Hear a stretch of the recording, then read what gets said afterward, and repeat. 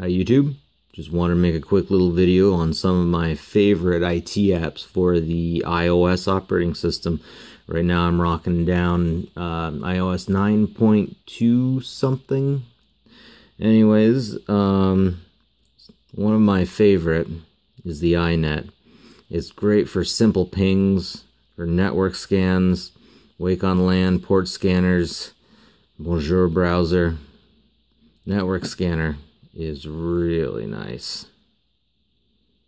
Scan a VPN. Hey, let's scan my VPN. Nah, let's do a normal. So this will search everything within your IP range.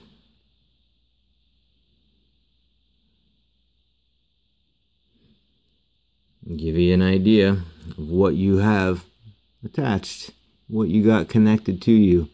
And if you go into it, it'll give you further information of whatever is on your Wi-Fi. So if you think your neighbor hacked your Wi-Fi, that's a great way to see.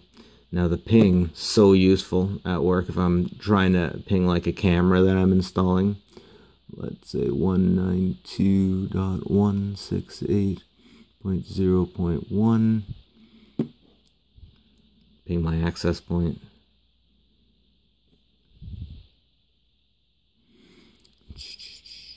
Yeah, iNet, very good. I've been using this for a while. Not free.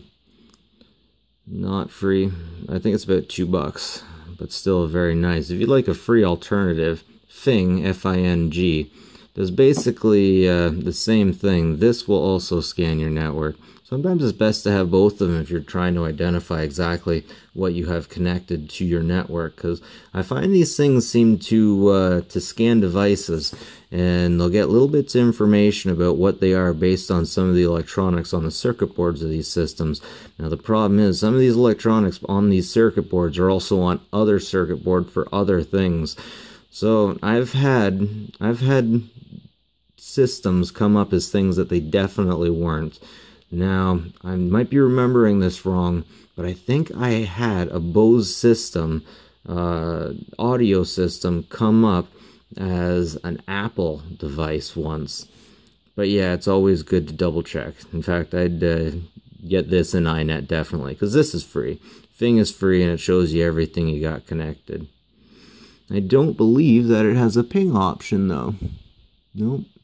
You can just scan, but still very cool. Very cool.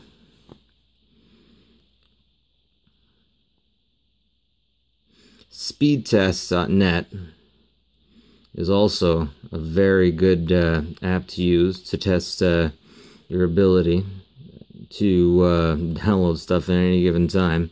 But you shouldn't assume that whatever speed you get with this is the top speed of the network, because so the iPhone 5S has N technology. This thing can't fully test the power of your Ethernet in every situation. Sometimes your internet speed is actually faster than a Wi-Fi device can actually see, because Wi-Fi devices can only go so fast. That's not really an issue in every case, because some people's internet is really slow. I'm out in the boonies, so ours is pretty slow. That's what I'm getting right now. Remember, that's megabits per second, not megabytes. A megabit is 1/8 of a megabyte. Keep that in mind. Always keep that in mind.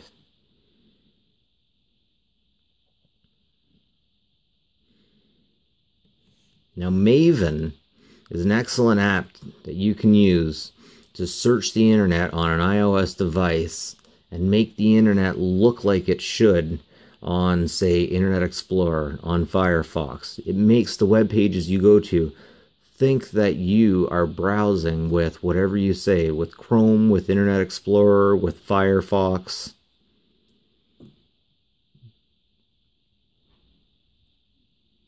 It's a great app for that. Also not free. There is a free version, I believe.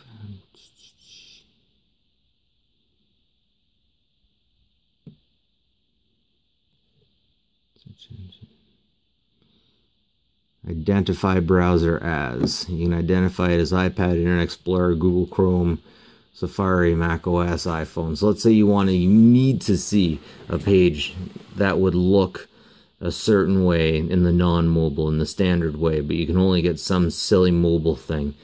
This is a tool. This is the tool that you use to see it that way. Very good. Maven is good. Netmaster is a multi-tool. It's got your land scanner, your speed test, GeoTrace, port scanner, ping, Wi-Fi finder, wake on land, and subnet calculator, all very useful things.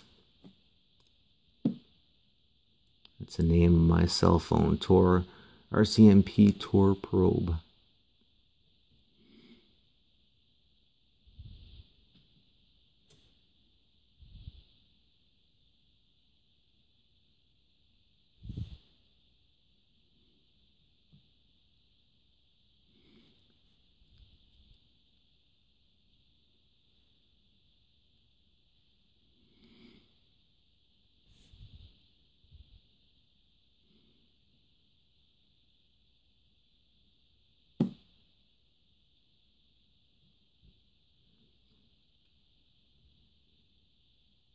All good stuff.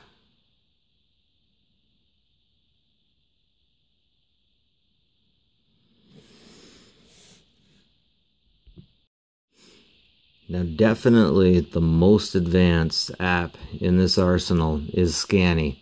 And it's a $6 app. It can scan all kinds of things, all kinds of ports. You really have to know what you're doing in order to use this. It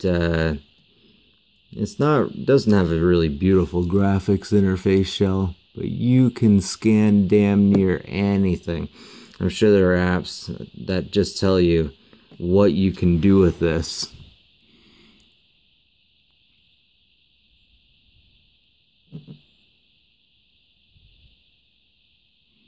But you can scan port numbers. You can scan a wide range of port numbers. I used this when I had to scan some really obscure IP numbers. Not cheap, but it's definitely helped me. Definitely helped me. But yeah, check out Scanny. Very awesome. Very awesome.